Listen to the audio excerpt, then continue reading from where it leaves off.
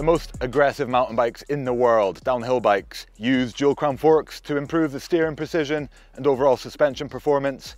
But is that something that you want on a slightly less aggressive long travel e-bike like this Propane Nakano CF?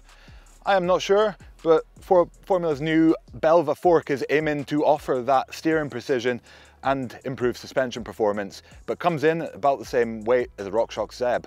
So let's hit the trails, learn a little bit about Formula's new Belva and see how it performs in this fresh ride review on loamwolf.com. Let's go.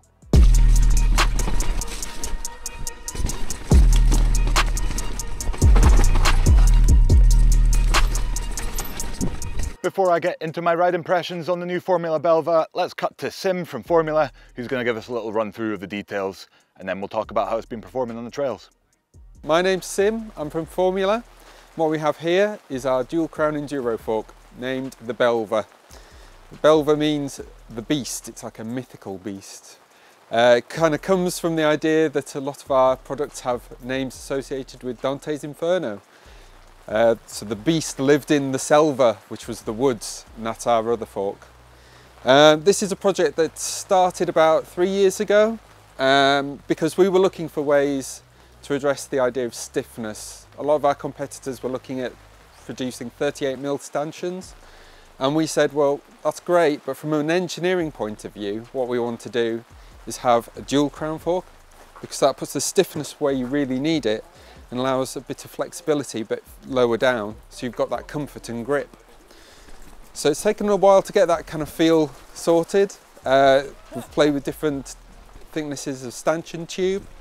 We've got it down to a T now, so we've got the feel that we're after, we've got the stiffness, we've got the compliance, and we've got the performance. So it uses a lot of the technologies that we have on our other products.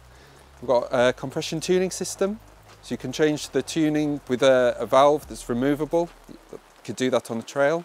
It's got a lockout, enduro specific crowns which are lighter, 43mm offset, 15mm axle. Basically it's got everything you need for a proper enduro fork, and we know it's not going to be for everyone. We're not saying it is, but for those people who are looking for something that's a little bit special, a little bit different, and appreciate the engineering that's gone into it, we think this is the answer. So comes as 170, 180mm travel. That can be tuned, but for most people 170, 180 is going to be it. It comes in the black, comes in our signature violet as well. Comes with a full CTS availability, so you could change that, make it how you want. Comes with Neopos, which is our volume reduction system in the air spring. Comes in at €1,850.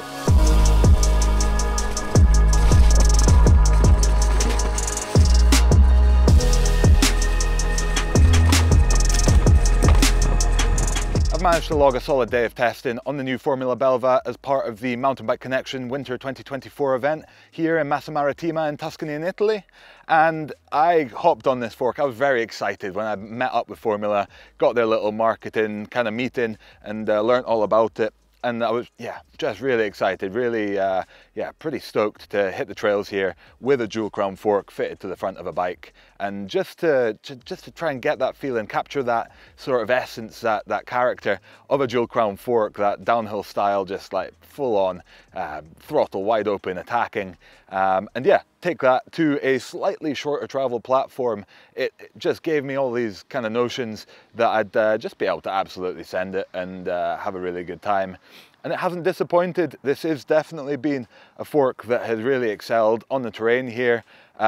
However, I have not ridden anything this week on the trails in these conditions that is quite comparable. Not had the chance to back with a RockShox Zeb or a Fox 38 in a similar travel bracket, or ride any bikes that are quite as long travel. So it's safe to say that I would have probably had a pretty damn good time on a 38 or a Zeb.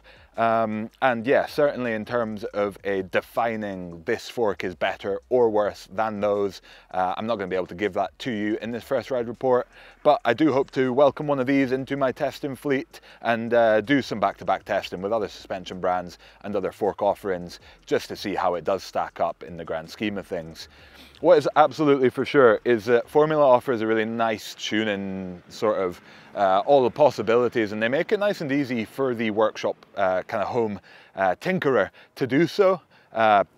Obviously you've got your little lockout lever on the fork, you've got a mid-high speed compression adjuster externally, and then you've got the CTS, a compression tuning system that lets you really quickly and easily pop in and out the different compression tuned little shim stacks. We were not able to change the compression tune on this fork during the testing event. Here, they were saying that the CTS system for this fork is not finalized currently at the time of filming, so I wasn't able to put in the compression tune that would have suited me the best. I definitely, as a 100 kilo, 220 plus pound rider, I do need a firmer compression tune than the mid setting that this came with. But even so, with enough of the compression adjuster here dialed up almost all the way to the top, I was able to kind of get enough support out of the fork. These trails are not overly steep or rowdy, so I wasn't quite able to yeah, really test the maximum capabilities of the fork. But one thing is absolutely for sure, this thing is nice and smooth and supple off the top.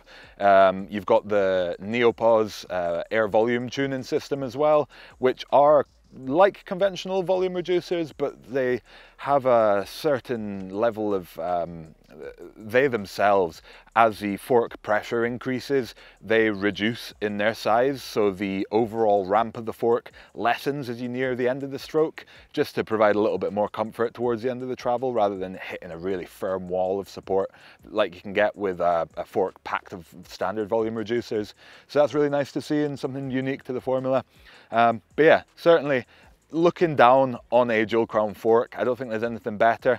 You just get that downhill mindset. You have a really solid connection between the bar and the fork. And in terms of just psychology, just looking down on that makes you want to charge. And that's important. That's not something that should be discounted when you're talking about a product, because psychology is a very important part of mountain biking. And if you trust the cockpit in front of you, then chances are you're going to ride that a little bit more confidently and with a little bit more aggression. And that proved to be the case. I've been pretty inspired riding this thing and just trying to go absolutely as hard as I can here on the local trails, and definitely been a lot of fun.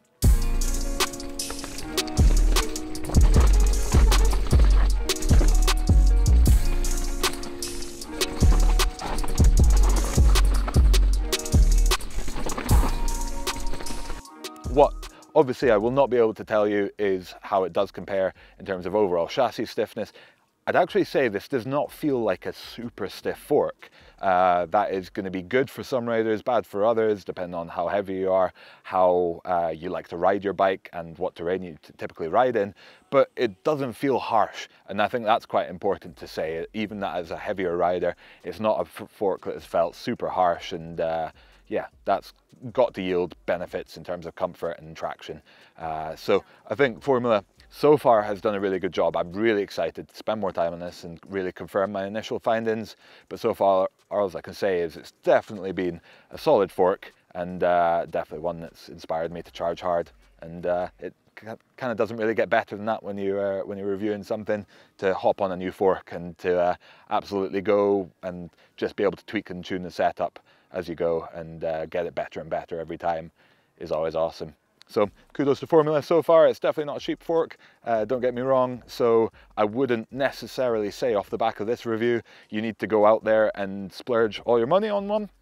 But if you're curious, if you like the tuning potential of the Formula products, and if you want a dual crown fork on your bike or your e-bike, then I definitely can't recommend against it. One thing I will touch on, steering angle is a big concern for some people anyway, and maybe a reason why a lot of people would shy away from a dual crown. Straight away, front end quite high, but front wheel feels, I guess, quite easy to maneuver, quite light. might end up being a little bit too light for some steep bits, but we shall see. Purely speculation.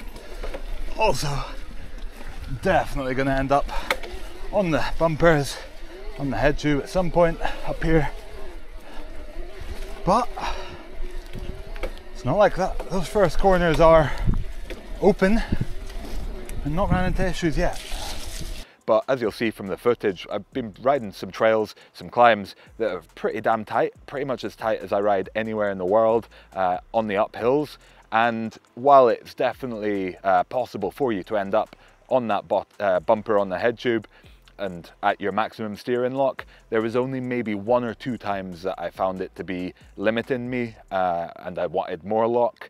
And in those times, it could have been avoided by a slightly different setup entry to the corner. So I don't think it's a problem at all. It definitely wouldn't stop me from fitting this to an e-bike or a mountain bike and trying to climb some technical stuff. So yeah, there we have it. Do you think a dual crown fork is the right thing to go onto your Enduro or e-bike? For me, it's something that I'd love to see more of and love to see develop further, because there is just nothing better than the look of a dual crown fork on a mountain bike. Hope you guys have enjoyed this video. Leave us a comment, let us know your thoughts on that. Give us a like if you've enjoyed it, and subscribe to the channel to see more awesome content on awesome products like the Formula Belva. Thanks for watching. Catch you out on the trails.